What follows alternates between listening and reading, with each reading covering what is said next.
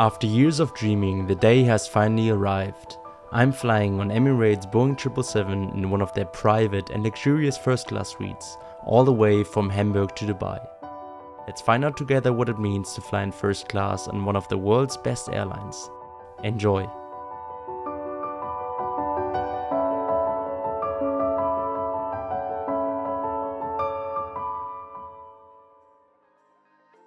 Following a short visit to the impressive Emirates lounge here at Hamburg Airport, I proceeded to the gate. My level of anticipation for this journey ahead can't be put into any words. The 6-hour flight to Dubai will definitely be an experience of a lifetime. So let's board and explore the beautiful first class suite of Emirates.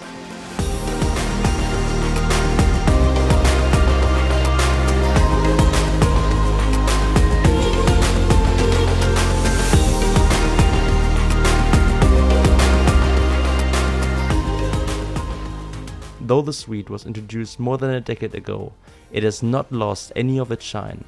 The only thing missing now was a glass of champagne. A few weeks back, Emirates signed an exclusive agreement with LVMH, making Emirates the only airline in the world to serve Dom Pérignon in first class. Once I finished a delicious glass of the vintage Dom Pérignon, the crew nicely informed me to stow away all my luggage as we were ready to depart from Hamburg.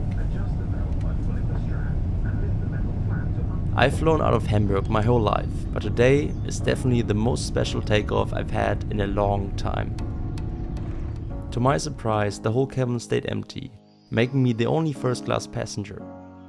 It seems like no one in Hamburg wanted to pay the full cash price of close to 10,000 euros.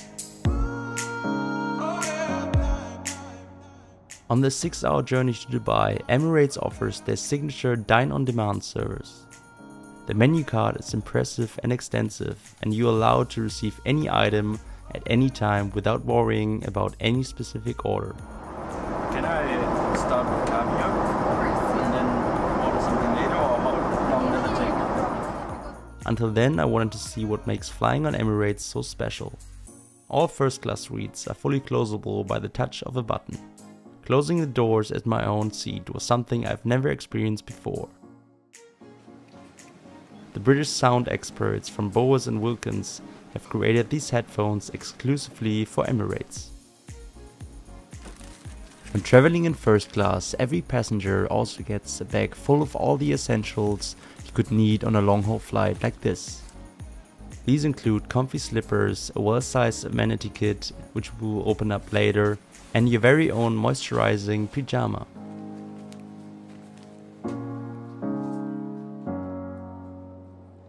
The Bulgari amenity kit offers everything for man and woman, from hand mirrors to facial cream to lip balm and a shaving foam. Let's store everything away and enjoy my first ever caviar service.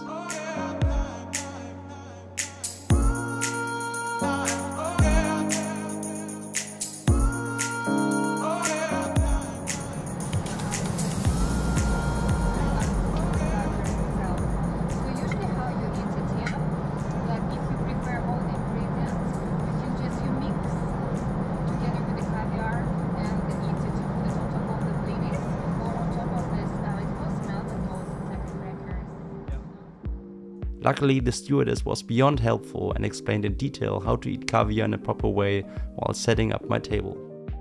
Emirates serves caviar together with 7 side dishes, including Melba toast, egg, white onions, sour cream and lemon.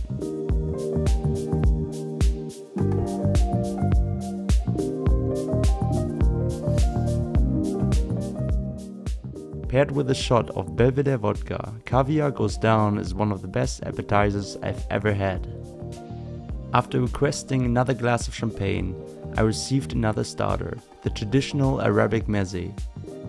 Especially the muhammada combined with the flat bread tasted exceptionally well.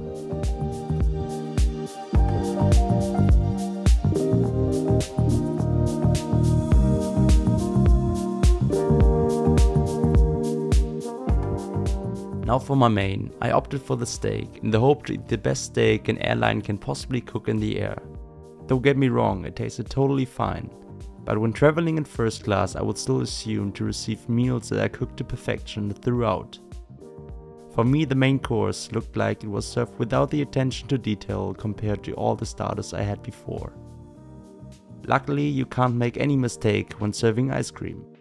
So I also had a small serving of ice cream before ending this first dine-on-demand service on Emirates.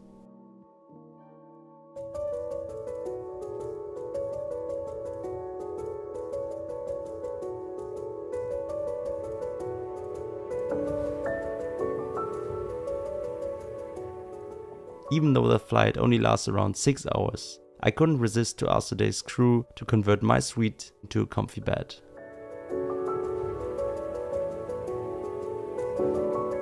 Within minutes, the seat was converted into a fully flat bed, so all I had to do was to jump into my pajamas, head to bed and enjoy laying under the famous Emirates stars.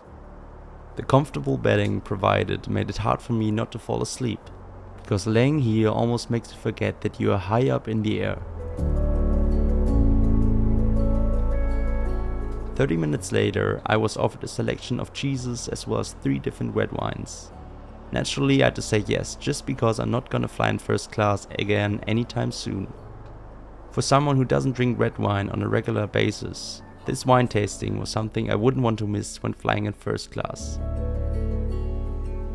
As today marked my first ever flight in Emirates First Class, I also couldn't skip on the fruit plate that was offered an hour and a half before approaching Dubai. If there's one thing I had to criticize on this flight, it would be the bathroom. While Emirates offers a massive luxury bathroom including showers on the A380, the Boeing 777 offers the same bathroom in first class and economy class. The only difference are the small amenities provided by Bulgari.